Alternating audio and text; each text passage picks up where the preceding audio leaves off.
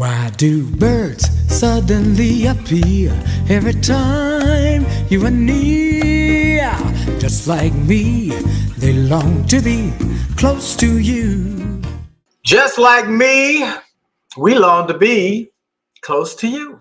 Hello, everybody. This is Dr. Willie Jolley with my beautiful and vivacious and brilliant wife. This is Dee. Isn't she gorgeous? I love her. I love her. I love her. I love her. Yeah, you know that's right. Yeah. Hey, Greg Kazara, watching from home. Thank y'all. So glad to have y'all in our friends and as part of our community. And we're grateful that y'all are here.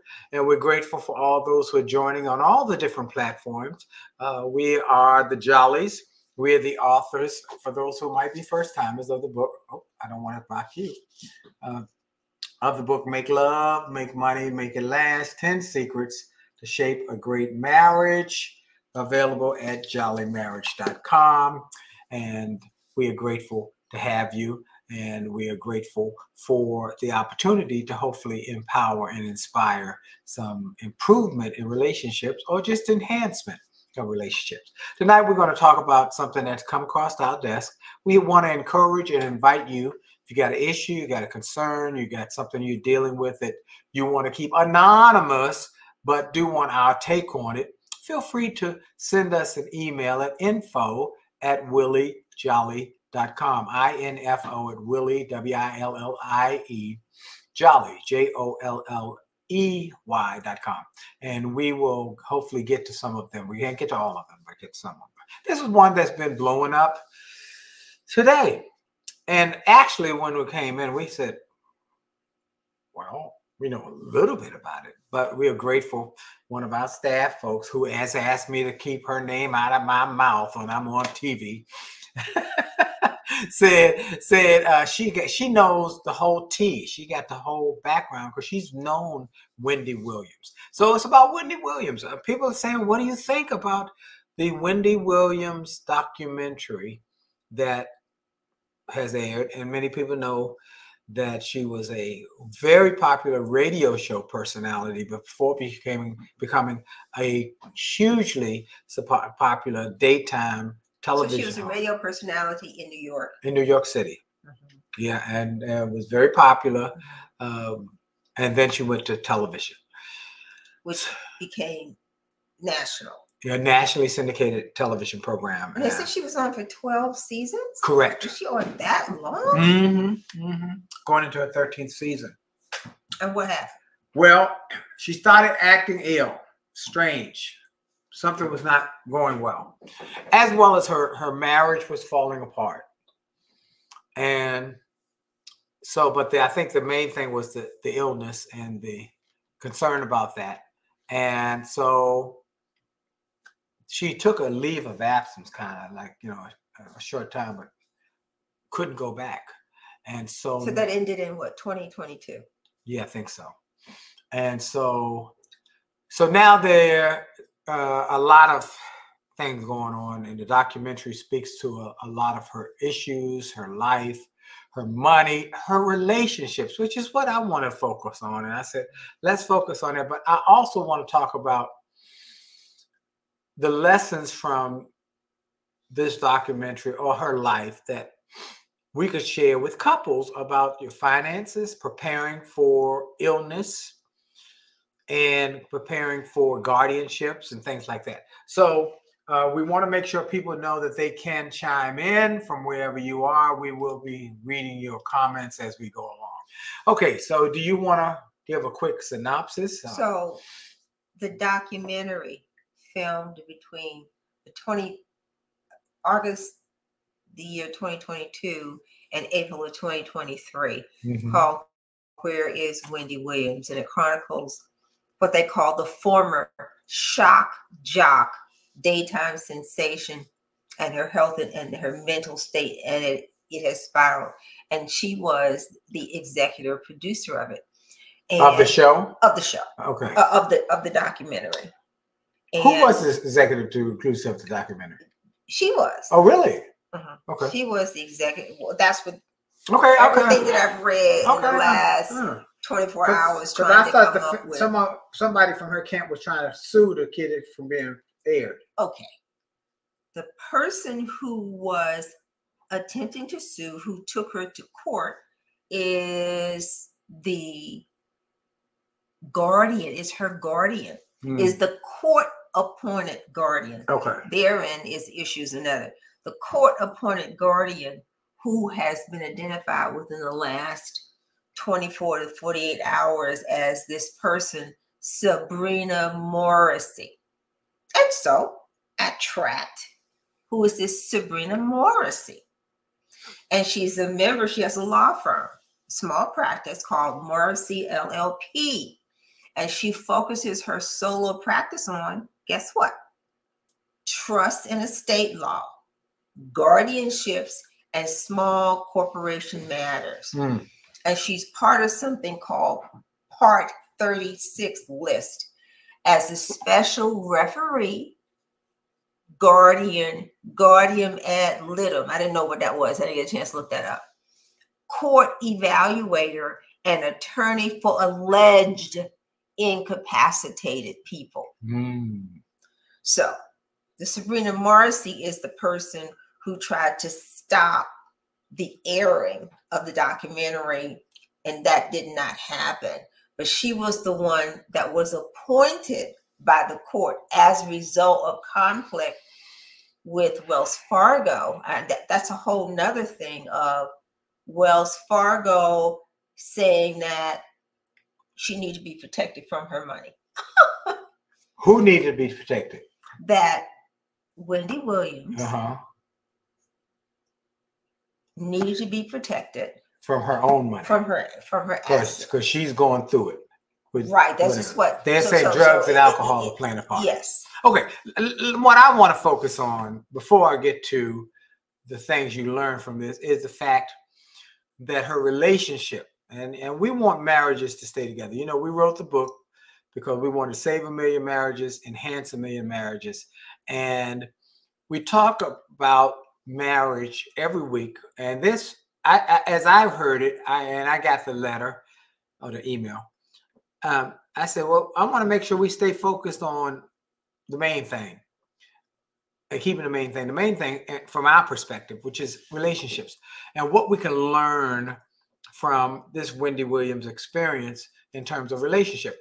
One of the things I shared with the team today that I heard an interview about Wendy Williams, she said her biggest goal in her life has always been to be famous.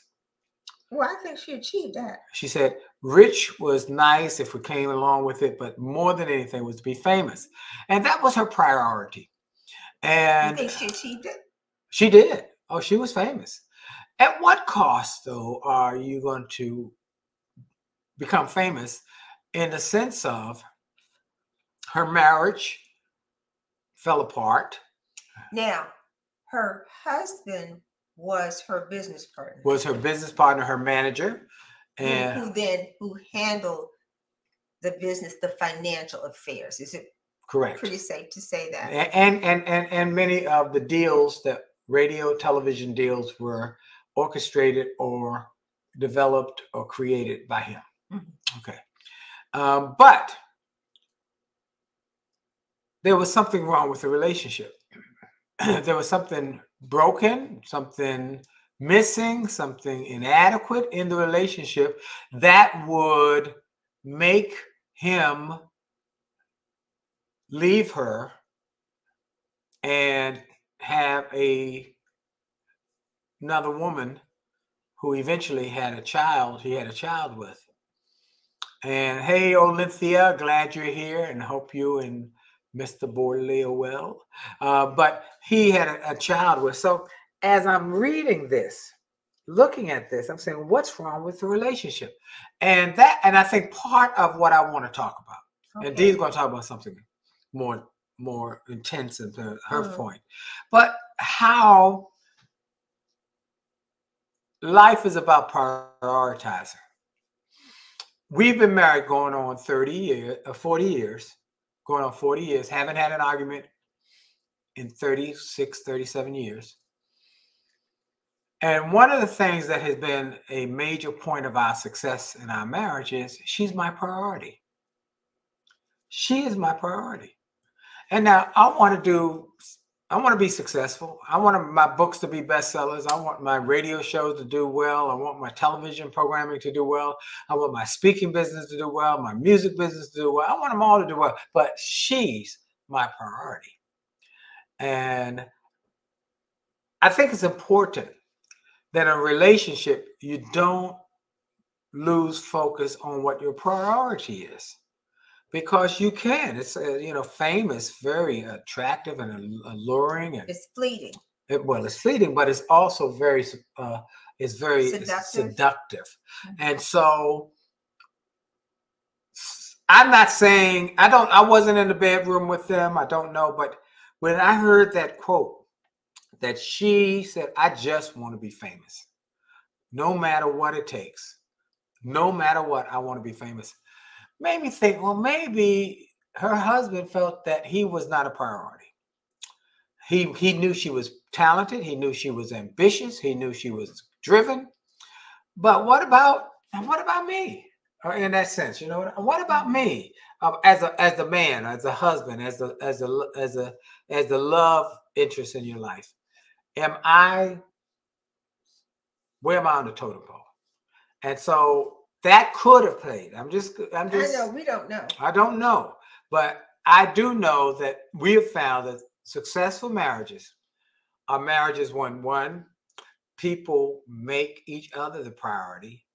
Two, people talk to each other and care for each other and respect each other and communicate verbally and non-verbally. And so that this is just something I think that I want people to learn the lesson. Make your spouse, make your significant other significant. We write about that in the book. Make a commitment to make your significant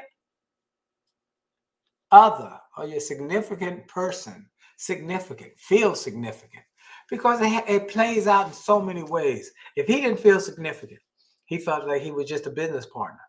Then he went and found love elsewhere. Well, she was also ill. So but this was the marriage breaking down was before what we say she was ill. Okay, the signs of it. The people on the show, there was a piece on today, and we're getting all this data that the people, and it's all people's opinions. Yeah, but the people who worked on the show said we didn't know she was that sick. We knew something was wrong, but we didn't know she was that sick. But the marriage had been falling apart long before that. Okay, so now we can talk about the alcohol-induced dementia. Yeah, so they talk about alcohol-induced dementia because she loves, is it vodka or whatever it is? Whatever it is. At one point, she liked cocaine. Okay, which was given to us from that unnamed staff person. I'm not supposed to call her name. Anyway, she said she actually saw her at an industry event using cocaine in the bathroom. So, and the husband had to come in and get her out, and it was ugly, and they say there was some drama. So she has some habits. Yes. And perhaps the habits, the drugs, the drinking interfered with the development of the relationship. I think it's kind of hard. Maybe that's right. It's hard to have a great relationship when you're in love with drugs and alcohol. Well, I think you don't have time for the other. That's again, but go back to priorities. Going back to priorities. What's your priority? Is it cocaine? Is it alcohol? Or is it your mate? Folks, it's critically important to make your mate a priority. If you want your marriage to do well, make a priority. Tell them that you love them. Show them that you love them. Make them important. She's important to me. You is important to me. Make it clear. All right, go ahead. You want to talk about the money? Well, I know you want to talk about the money. I'm giving you carte blanche. No, I'm not going to talk about the money.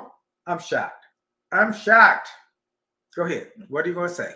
Okay, all this material, it still comes down to the fact that, we've kind of discovered within the last year that she has either alcohol-induced dementia, or what's that thing that Bruce Willis also has? Aphasia. And aphasia, which some frontal lobe that causes dementia. So you've got the physical frontal lobe issue. What is it? There's a phrase. It's dementia, but let me see where. We know somebody who had aphasia. Yes. Who was one of my attorneys. So. It's difficult to form your words. He couldn't get the words out. And I have another one who is another attorney, a friend of mine, who called the other day, and I told Dee afterwards he has. Yes, you were on speaker, and he hesitates. He couldn't get the words. Yes. Right. Yes. And his wife had told me he had some issues, dementia. Okay, so let's talk about Dee. We know she's unhealthy. She's not unhealthy. She's sick. Mm-hmm. She has aphasia. She has dementia, and now we've got these issues with guardianship as well as custody, the bank, money. Wells Fargo Bank Uh-huh. steps in, and that's probably a whole nother issue as to how the bank steps in and says, we need to protect her from her assets. And they appoint the guardian. They appointed the guardian.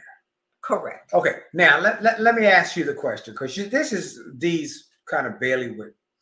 What would a wise couple? Well, I would say it really is a breakdown in the communication of, once her marriage fell apart, who do you go to make sure that you have a support system? An ongoing support system. So her family, what would have been the wise thing to do? So her family is out of the loop. Because they cannot call her. She can call them, but right. They cannot. They don't know where she is. Uh-huh.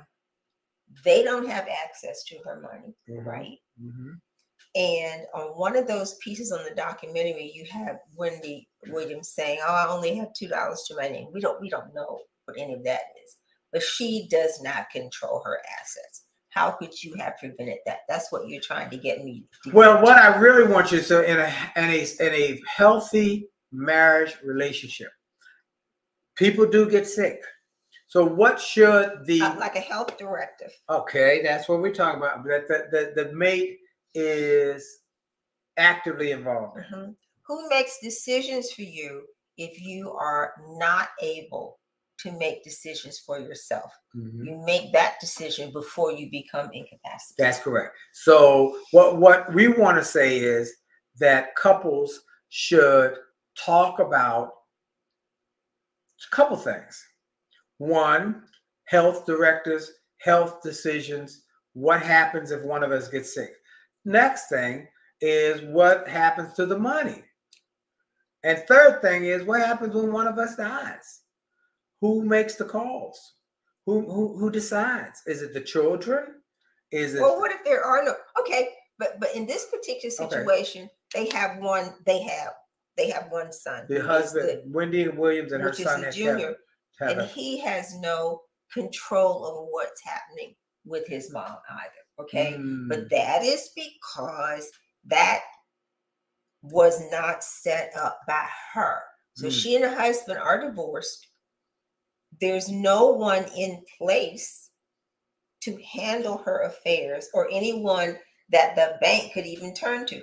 For example, when we set up the trust and all, you have to notify the bank. So who's in line to do what? Their social security number, all of that. So evidently none of that was there. You see what I'm saying? Yeah. There's so much. It's kind of like a spider web. So even if you have a will which says this is what's supposed to happen when I die, this is who gets what, then you have your trust of how are your assets actually administrated, and then you might have names and the like. need social security numbers, you need phone numbers. It's just such a network to make sure that the people and the assets and the decisions all go the way you want it to go. And what we're saying is it would appear that she had none of those specifics in place. Right. So let me, if I had the DeLorean and could do the going back in time, like the famous movie with Michael J. Fox, we go back in time and one, I would say to her and her husband that marriage counseling is necessary, because there obviously were some issues in the relationship, because there was we were told that there was quite a bit of arguing, but it was all it's okay. I'm just saying, I'm trying to say, what can we learn, what can we teach, what can we learn from that, right? And we don't know how much in terms of the public drama was intentional, because it helped her get more contentious. Okay. But let's just say that. But at the end of the day, yes. Once the mate is gone, let's get to it. Once the mate is gone, how do you protect yourself? How do you protect your well-being when you get dementia, something happens, you have a heart attack? Who is there to help take care of you if you have not planned? That is what we're saying. With a mate or without a mate, what's the plan? And it is something that people don't want to talk about. They normally don't want to talk about it because they're afraid if they talk about something going to happen to them. So you don't plan. Right. You don't talk about dying because you can never talk about dying because it's morbid. But one day everybody going to die. But what if you don't die and just become ill? Who's going to help take care of you that cares about you? Oh, that's good. That's good, Dee. That's good. Who's going to take care of you who cares about you? And not about getting access to your dollars. Another interesting thing I read, it said that in 2022, they said, who is they? That her assets totaled like $20 million. Now they're saying her assets total like $250,000. I don't know how that's possible. Where'd all that money go? But also that her husband wanted to renegotiate his alimony because he was getting, they say, $250,000 a month. Well, there's not $250,000 a month anymore to get. So he gets no more alimony. How do you have $250,000? I can't even get my head around that. How do you spend $250,000 a month for alimony? That's quite a different lifestyle. Yeah, that's quite a different lifestyle. So in a few minutes we've got left, what are your thoughts on this topic? Wendy Williams, the dissolvement of her marriage. We know she could not control per se. They keep saying that the dementia is alcohol induced, but we also know other people who have dementia that alcohol didn't have it played. It just happened. She had a destructive. We could say she possibly had a destructive lifestyle between drugs and alcohol. Yeah. Okay. It didn't help her mental state, and it didn't help her marriage either. No. Okay. No. So these are points of interest that we need to say to families. Couples, listen carefully. Number one, make your mate, your significant other, significant. Make your mate a priority. Highly important point. Number two is that you should, and I go back to, she said fame was her priority and everything else fell apart along the way.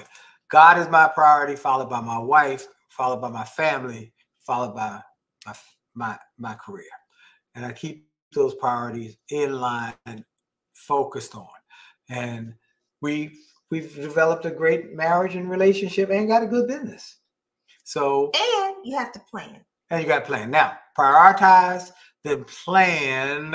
You still have to have A plan. You have to have a worst case scenario. Will, a health directive, all of that, correct? Correct. Right. Okay. And you have to talk about that. And then the third one, that was it. The third one was prioritize, plan, and communicate. And I'm gonna give a fourth one. Well, you can communicate first. So you can when you communicate and talk about everything, then you can come up with a plan. Okay. And then the last one is get marriage counseling if things are going bad. Get marriage counseling. But you know what I think we're not marriage counselors. In my humble we're mentors. Opinion, that's why we wrote the book. Who are celebrity figures, I think the drama is good for their careers. Yeah, but still, the marriage is falling apart. But okay, well, if you that's true. I'm not disagreeing with you. They're not interested because it's not a priority. Goes back to what I said. If it's not a priority, then the career, having the drama, it's good for my celebrity. But it ain't good for your marriage. You know, it's like we writing a book. Leave the drama with your mama. Chapter number 5. Leave the drama with your mama. Reality shows are great for ratings, but they're terrible for marriages. Do not use them as a role model for your marriage. Okay. I don't think people think long term. Okay. Priority. Everything goes back to priority. It goes back to them planning, and then it goes back to communicate. And then if things are messed up, get some marriage counseling. Also, if things are messed up, get 2, not 1, 2 copies of the marriage book. 2 copies. Make Love, Make Money, Make It Last. 2 copies. 1 for each of you to read, and you read it together. And at the end of each chapter, you talk about the learning points and you discuss them, because this will help make your mate a priority. This will help you plan for your life together and help you to win together and help you communicate more. Isn't that right? That's right. Hey, Greg Kazara says, spot on, Willie. Starts with a dream that focuses more than ourselves. God and family, spouse should be priorities. Thank you, Greg. I'm telling you, folks, God and family should be your priority. This woman is my priority. I want to be successful. I want to make money. I want to have a great success story, but nothing more than God first, family second, and this woman is part of the family. Okay. All right. Anything else? We got 2 minutes. Well, I want to make sure that people know that we are going to have sponsors, and if you're interested in your organization, your company, your corporation, saying we want to influence people via this kind of programming that the Jolleys do, positive message every week on TV, online. We'd like to be their sponsor, brought to you by, because we're going to help some companies to grow their influence. So info@WillieJolley.com if you are interested in sponsorship or know someone who is interested. Number 2, if you have had some problems, some issues, we have a marriage relationship repair series already in the can. You access it.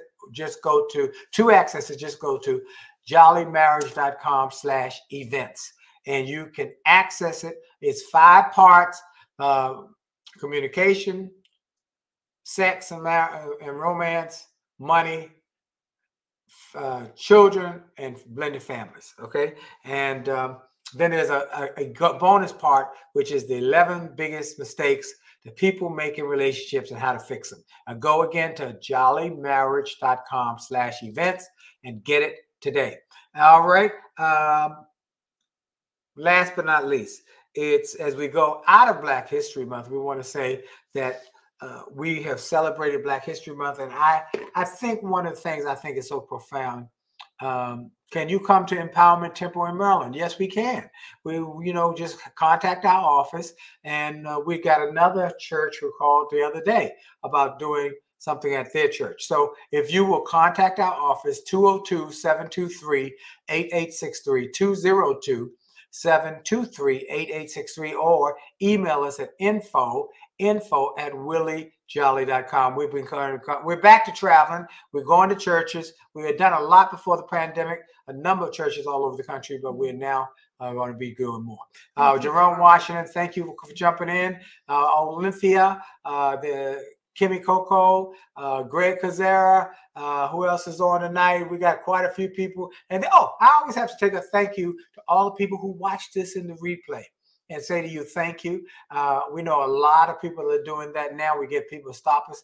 I had a lady the other day, Dee. Who said? In the church. She said, elevator. In the elevator. I love you. You know who you are. You gave us such a blessing in the elevator at First Baptist Church of Glenarm the other day and said, you watch every day. Thank you to Desiree Matthews. Say great show. So I hope this was of interest. Hope this was something you'll use and share with others. Okay. So I'm saying as we watch with sadness, yes, the Wendy Williams, the rest of the series, and I'm sure it's replaying and the stories and the like, take the lessons of communicating, because she's really now all alone. Yes. So communicate, honor, and prioritize your spot and prepare. Okay, you add another P. So okay. You said plan. So we got prioritize, we got plan, now prepare, and then communicate. Talk to each other and love each other. Love each other. And I think you also get counseling if you need to have a common purpose. We got another P. Okay, purpose. So because her purpose was to be famous, right? Well, you know what? I couldn't take her purpose away from her, but I could tell her. But how did that relate to her mate? Well, again, it goes back to priority. If you make them a priority, I've got a purpose. I've got a calling that I really think I'm supposed to do. Yes. But you're still my priority. Okay? I'm not going to leave you to go give a speech and say, I'm leaving my wife forever to go give some speeches. No, she's priority. That's what I'm saying to you, Dee. Bring the money home. All right, you got it. Hey, look, our time is up. Thank y'all for yours. We got to go. We're overtime. Here we go. Thank you for joining us. Yeah, see you next week. Tell everybody you know to tune in Monday nights, 9 o'clock for the Jolley Marriage Show, or watch us on the Jolley Marriage Show on YouTube. Here we go.